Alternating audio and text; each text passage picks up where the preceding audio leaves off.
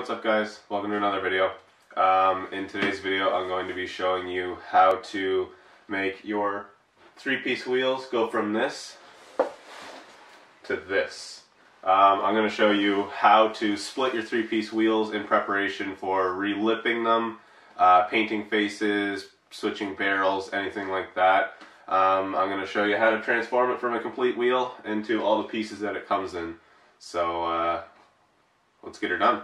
So these are the wheels we're going to be working on today. They're my work Autostrada Monzas, imported from Japan, three-piece wheels. Like I said in the last video, they have a couple cracks in them, so we're going to be splitting them, like you can see here, in order to get the couple cracks I have in the barrels fixed. And I'm also going to be repainting them as well, because this is not my favorite color. Somebody's color, not mine. But yeah, so this is what we're going to be working on today. Alright, so here's the tools you're going to need. You're going to need some extensions, depending on how deep your wheel is. 2 3/8 ratchets. You're going to need a 12-point set of sockets. These are kind of hard to find if you don't already have them. The bolts on the wheels are a 12-point. They're not a normal 6-point kind of hex style. So you're going to need to find a set of those. And you're also going to need a 11mm or whatever size socket is on the back of each of those bolts.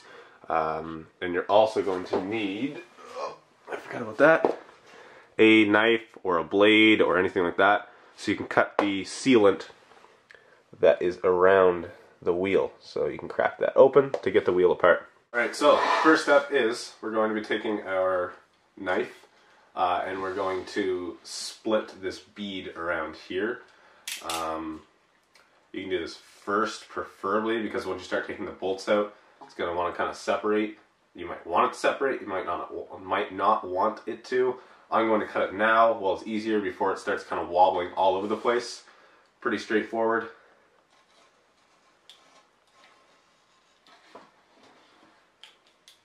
You want to kind of try to get as close to the lip as possible.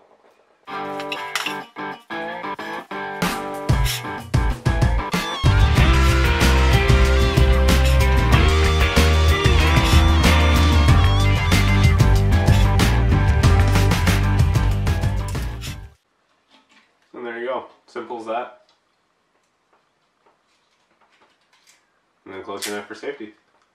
Alright, so now that we've got our extension, you get your bead kind of cut there. Take your sockets, pick a starting point on the wheel. I know myself, I'm going to start at the valve stem and work your way around. That way you kind of know where you're going from. The key is to kind of use the star kind of 12-point side on your bolt to hold it, and then do all of the work with the other side. You don't want a chance stripping out the 12-point side. A, because they're expensive, and then B, it's a pain in the ass to get off. So, find your points.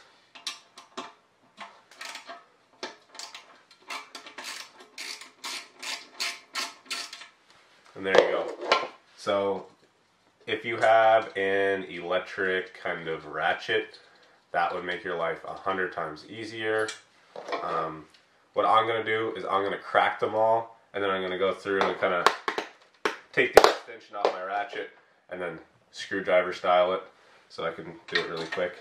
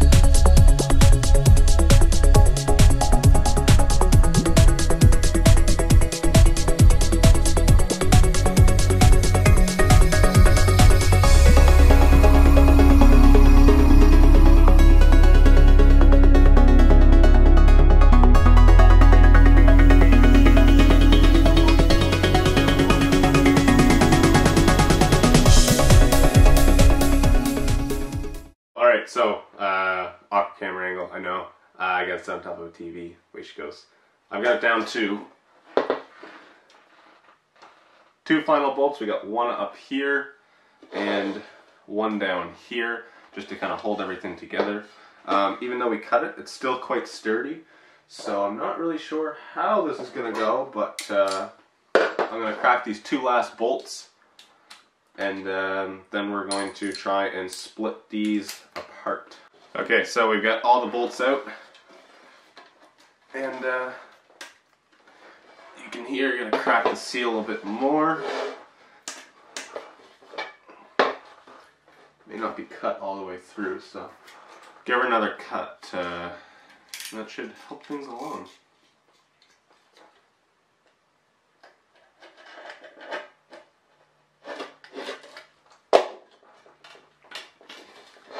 You can see that seal starting to split there. Almost all the way through. And there you go. That's your lip. Lip come right off. Like I said, you want to cut up towards the lip, just so you don't have a whole lot to scrape off the back of this lip. And then your face and your barrel still together. I'm going to make another cut along here. That should help it along. You should be able to tap it with a mallet, or I might be able just to pull it. No, I'm going to make another cut. Just be careful not to damage your faces if you're not repainting these. I don't really care a whole lot. I might actually cut this way just so it doesn't fall on me.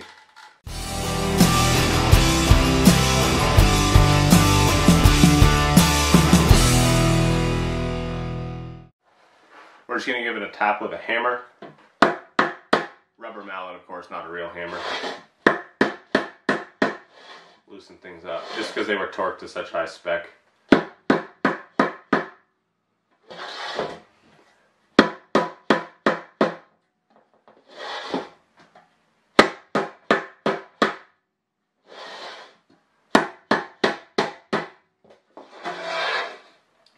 they're really on there. Also too, before you do this, you might want to clean your wheels out a bit better. Get some brake dust on the old hands. They're really on there. I'm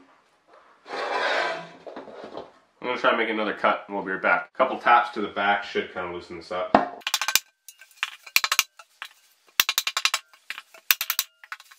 Now, as you can see there, I don't know if you can see that, kind of split open.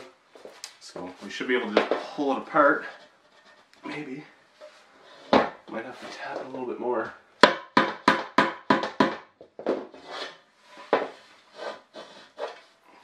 Again, I don't care about these faces, so I'm just going to give it a couple more taps from the back.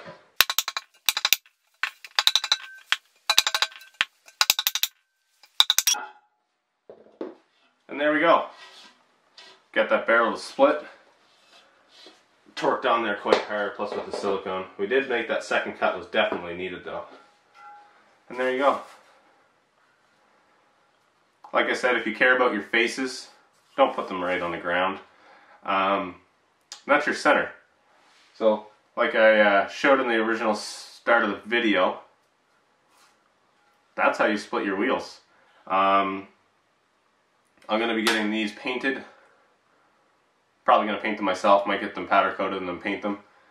But what you're going to want to do now is get all that silicone off all these edges. You can take a razor blade, do whatever you want. I don't feel like doing that right now, so I'm probably not going to do that. Same with the barrels as well too. You're going to want to get the silicone off the edges of that before you reseal them or anything like that. But yeah, I don't know if you can see it on video. You might be able to see here. Right? No, it's not going to want to pick up on it. Anyway, right there, there's a little tiny crack, like the size of my finger, right there. Yeah, there, you can kind of see it. So, we got to get a couple of those welded up. Send that over to Gabo. He's going to get these all welded up. And then we'll reassemble. So, as you can see, you've got your lip, your face, your barrel, We started out with a complete wheel like that. There's all of your bolts, kind of separate them so you don't lose them, and your nuts. And that's how you separate three-piece wheels. Like I said, this is my first time. Took a little bit more effort than I thought to kind of split them apart, which is probably a good thing. You don't want them just flying apart on you. Gonna be doing the other one later. You don't need to see it, it's the same process. Again, wash your wheels before you do this, unless you want brake dust covered hands. Not always the most fun. But probably the next video you see of these wheels will be either painting the faces or polishing the lips. I do want to polish the lips. Might order new hardware. Let me know in the comments if you want to see it. And then I'm also going to be painting these wheels soon, so that'll be in an upcoming video. But just thought I'd give you a quick kind of how-to on split some three-piece wheels in case you've never done it before. I never have. Kind of looked on YouTube, saw how to do it. Didn't seem that hard. Thought I'd give it a try. So hopefully you liked the video. Like, comment, subscribe. Let me know anything you want to see. Peace out, guys.